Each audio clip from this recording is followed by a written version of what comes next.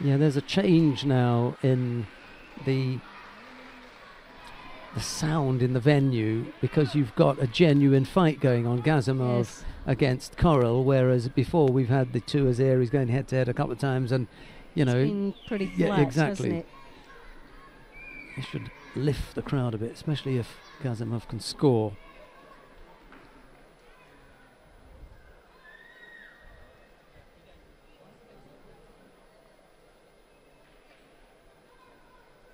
Well, KORREL there looking for the right hand on the lapel. He's got it. It's a nice controlling grip that he has, keeping GASIMOV's left sleeve down. So it's like the left hand's blocking, but as you can see, GASIMOV there looking for the Makakami. Too high, wasn't he? Yeah. The leg was just too high. Far too high. Sorry, I was indicating to Loretta just how high. I mean, you were on touching my leg. On the leg it was, but it was purely for professional purposes. It just was too high, wasn't it? It was all the way up on the hip. The thing is, there was that block as well from KORREL. 2.5 minutes left to go. Not such an impressive drop there. Yeah. Wasn't convincing enough for me, and I'm quite sure the referee will be keeping an eye on that. He'll give him the benefit of the doubt for the first time, but he does it again and he'll have a Judo for it. The sound in the venue picking up now. Yeah, Kosoto there from GASIMOV. Well, it is a battle of grips at this moment. KORREL looking comfortable with the grips, very strong there, controlling the movement of this contest. Oh, yes, the Uchi! He showed the Sodi, the hand came back down and switched it into the rear attack, and I'm quite sure that leg hooked for the Ouchigari. Surprising there was no score on that. Well, KORREL there is trying to get that leg out, but he really needs, for such a strong man, he'll need to make sure that head's tied up nicely. Just had the feeling that GASIMOV almost slipped out of that when it failed. And here he showed Kouchi, yeah, and he just managed to turn onto his front. Turn out. Yeah, he was slipping, wasn't he? Like an ice skater who's losing their footing. He was reacting off the first attack, the first show, where that arm came up and across. He reacted by going back into his heels. Maybe that's what saved him. He was already going there. The weight was there, and then when the Koji did come, he managed to use that momentum to turn onto his front, or else he'd have been buried. Been flat on his back. It's not looking that good for GASIMOV at the moment. A minute to go. No. It's KORREL's a strong fighter. GASIMOV's looking pretty flat out there, to be honest. He's not as sharp as what he has been in the earlier rounds. He's really been tested out here in this final. The pressure now looks to be all on GASIMOV here in Baku.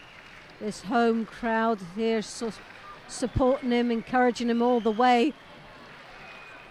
He hooks across there into the Makakami.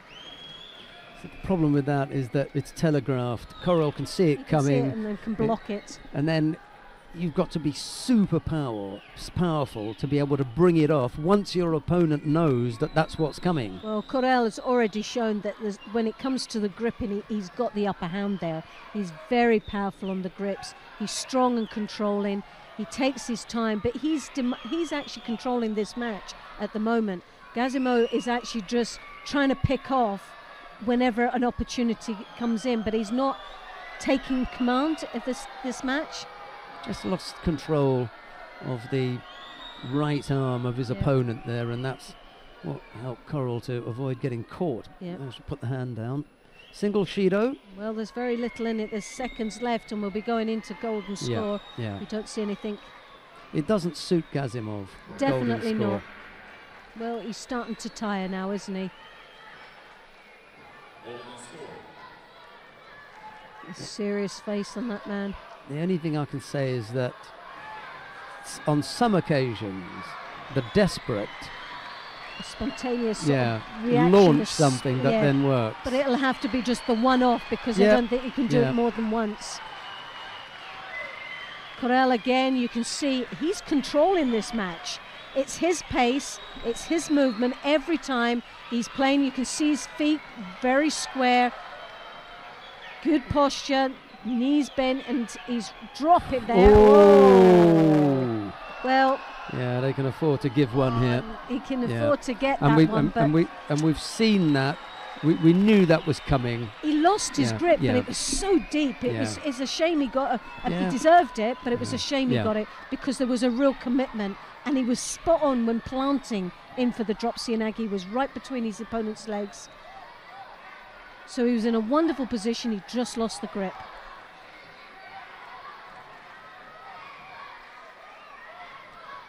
But KORREL again, he's got the right grips. He's commanding this match. He's hooking, but there's the Makukomi. Oh, very, very close. Now Gasimov's starting to look very scrappy. His head's starting to go down. It's taking longer for him to get back up. And these are the sort of the body language that the referee is taking on board as well. Still think there's one big attack left in Gasimov. Oh, and he stopped because there was no mate. The hands, you can see Gasimov's hands are even down. He can't even come up to defend himself.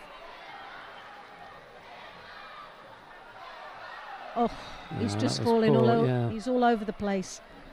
And that's got to be a penalty there. Well, he may get away with it from having fallen off the attack. That's the only thing that's going to save him. He put in one attack, it was weak, and he was falling off it. Not quite. He's got to get a penalty soon. Even just his whole body language, he gets up, his head's down. The one hands more roll dropped. of the dice. The hands are dropped. You can see as he approaches the opponent, the hands are down by his side. This is it now. And if he doesn't attack there, well, the crowd are really trying to get behind him.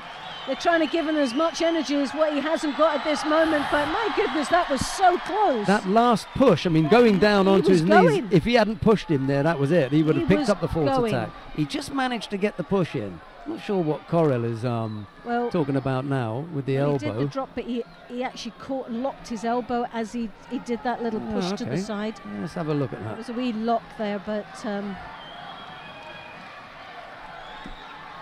both, well, 6.5 minutes these guys have been at it now, and you just think, so close. Yeah, he just I seems to be coming. now. That's got to be the penalty. I think Gasimov's got to that point. Gasimov's got to that point. He's going, when are you going to penalise me? I've just got nothing left in the tank here. KORREL puts one in now. It's all over. Yeah, he's got to, but he's got to be a strong attack. He can't do what he did before, and that drop without the grip, because that could cost him. Oh, he's got to get a penalty right now. Okay, we're going again. Look, even his head's wobbling. It's going backwards and forwards. He's got no control even on his own head now. He's totally gone out of this contest. He doesn't have much left. Drop Seoinage, and it's got to be. Yeah. It's got to be. Yeah. Even KORREL's sort of looking and going, hold on a minute. I thought that was a reasonable effort from KORREL there. It's...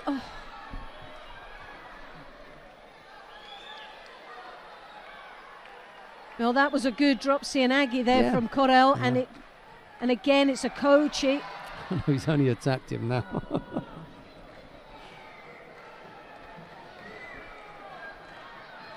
Well, the referee even needs to almost help him up now.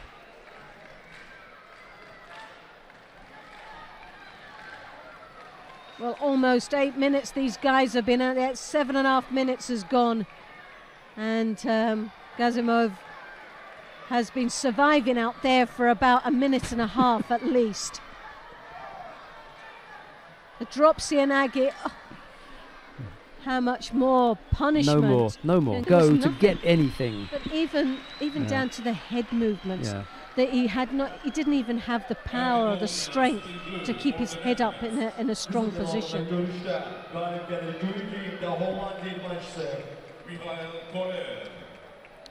They went from the possibility of